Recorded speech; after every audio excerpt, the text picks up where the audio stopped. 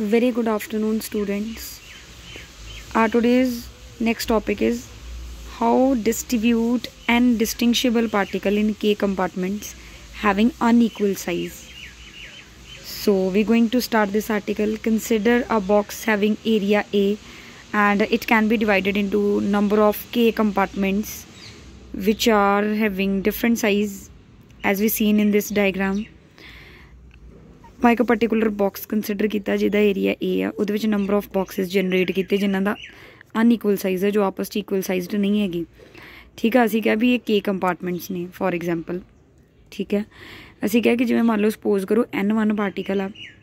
ठीक आ, वो पहले कंपार्टमेंट दे विच एंटर हो गया यानी कि के वाले N2 जिहड़ा वो सैकेंड कंपार्टमेंट दे विच एंटर हो गया अप टू सो ऑन।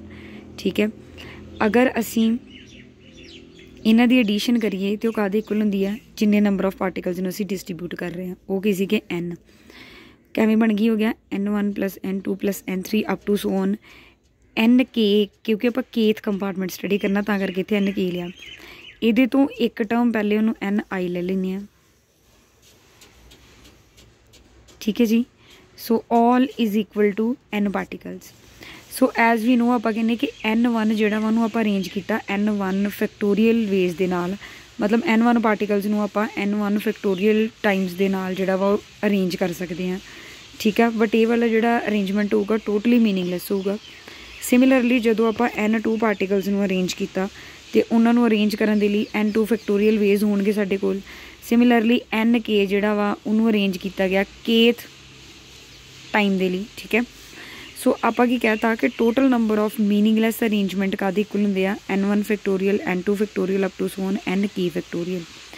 अगर मैं तो टोटल नंबर ऑफ वेज कढ़ने होने तो आप पिछे एक चीज़ पढ़ी का इक्वल होंगे number of मीनिंगलैस arrangement into number of meaningful arrangement. Total number of ways किन्ने n फैक्टोरीयल, मीनिंगफुल की मैं वैल्यू कढ़नी है, मीनिंगलैस मैनू पता सारे गिवन है। ठीक है, जदों मैं मीनिंगफुल की वैल्यू कढ़नी है, ठीक है, ये वैल्यू सारियां जिहड़ियां ने सबस्टिट्यूट कर देना आप एक फॉर्मूले दे विच।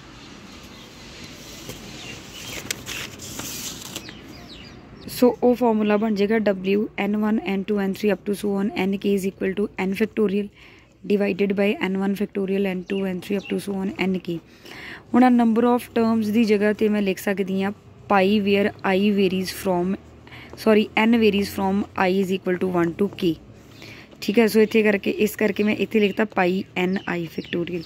नीचे मैं लिख भी दिता वेयर पाई इंटू NI फैक्टोरीयल का इक्वल आ सारी पिक्टोरियल रिप्रजेंटेशन दी। ठीक है जी, सो बेसिकली असीं कीता की है इस आर्टिकल दे विच कि आपां नंबर ऑफ n पार्टिकल लए जिहड़े कि डिस्टिंगशिबल पार्टिकल आ उन्हां नूं केथ कंपार्टमेंट दे विच आपां अरेंज करना ही जिन्हां दा साइज़ इक्वल नहीं हैगा।